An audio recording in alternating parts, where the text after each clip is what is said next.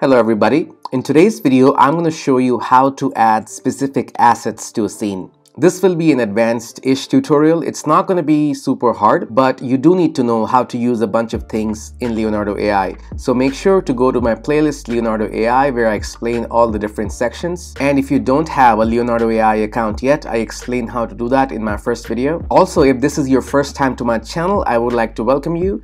Make sure to go to my playlist section to find what videos are relevant to you. Everything I've posted till now are pretty well organized in the playlists. Alright, let's get started. So for the scene generation video, I used Miss Golden Fire. For today's video, I'm going to use her sister, Miss Black Diamond. Both of them are female alchemists who don't like working from home. They like working from this enchanted forest where they have their table set up already. What I'm going to do today is I'm going to add some assets to their table. The first step I'm going to do is I'm going to do an upscale. So click Creative Upscale. This is the original image and this is the upscaled image. It looks like some of her mascara is gone, but that's okay. I'm going to click Download. Save this right there. And click Save. Next, I'm going to go to the AI canvas and upload that image from my computer. I'm going to add Miss Black Diamond right there. Let's make the size a bit smaller. Okay, Alright, if you use an upscaled image, there's a lot of details added, so the size of the image is actually much larger, so you might need to do some adjustment to fit it in the canvas. Alright, now that I have Miss Black Diamond on the canvas, I need to make some space on her table to add my assets. For that, I'm going to use this custom canvas of the size 704 by 704, and I'm going to generate an empty table. I'm going to do 4 generations, which is going to use 3 tokens. Click Generate. Alright, I have 4 images. This one looks nice, but there's no space on the table. Let's look at the other one. The background here actually matches really well with the whole enchanted forest vibe, but again, no space here. You can of course use the eraser to erase certain things here and make space, but I don't want to do that for this video. Okay, now we're talking. There is a table with an empty plate, and that is where I can place some asset. I actually like the background here as well because it matches the vibe of the forest. Alright, now I want to generate an asset to add to this plate. Since she is an alchemist, let me add a magic potion. Leonardo AI actually has this magic potion model already in place, but I actually found this community generated dark magic potion which I prefer. I already showed you a video on how you can generate your own models, and this one is a community generated one which I think is better than the one Leonardo provided. So I'm going to use this dark magic potions to generate with this model. So I have my fine-tuned model selected as dark magic potions, and I'm going to say a potion with a snake. And you see you have to use an instance prompt a potion here. So I want something with a snake or maybe with a snake design.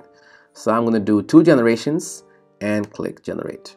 Wow, this came out really cool. There's a snake design on the outside, but I think there's maybe a snake inside as well. Now I'm going to do an upscale on this image, do a creative upscale.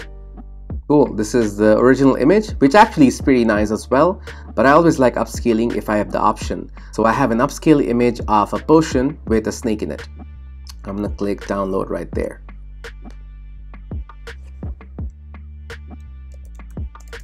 Click Save. Alright, now to add that asset right here, I click Upload from my computer and do Snake Potion.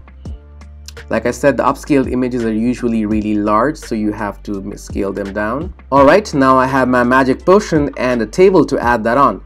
There's an issue here though. If we try to add this right here, the background doesn't really match. The whole thing looks super mismatched. So the trick here, as you might have guessed, is to remove the background of my asset. So let's do that. I'm going to delete this one.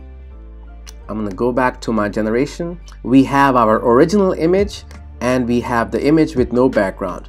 But there's another issue here.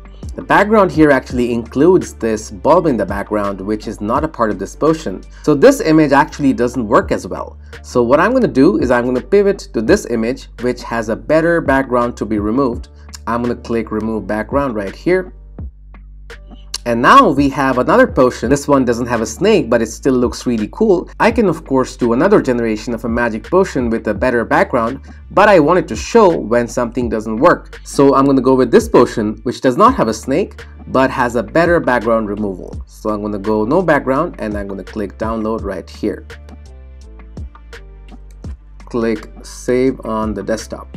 Alright, now we have an asset with the background removed, which I can add to the scene, and the color scheme of that asset actually matches these lanterns quite well. So I'm going to do upload image from my computer, and this time I'm going to choose this potion with its background removed. There we go. You see how this one is much better than the last one because I don't have to deal with any of the background of the potion, and I can just add this right here. Let me adjust the size first though. So I'm going to do about this. And now I can just place it right there.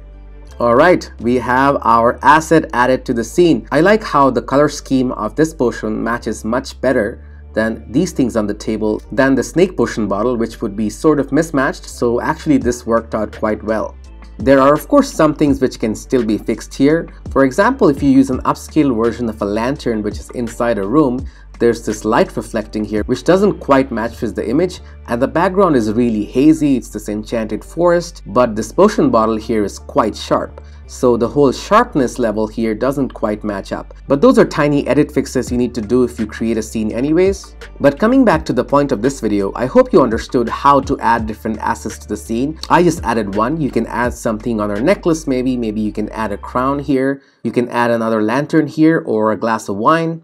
There are really no limits here. But I hope you got some value from this video. If you did enjoy it, make sure to click the like button and subscribe to my channel. I have a lot more videos coming out both in AI art and other AI tools. Till the next one, thank you so much.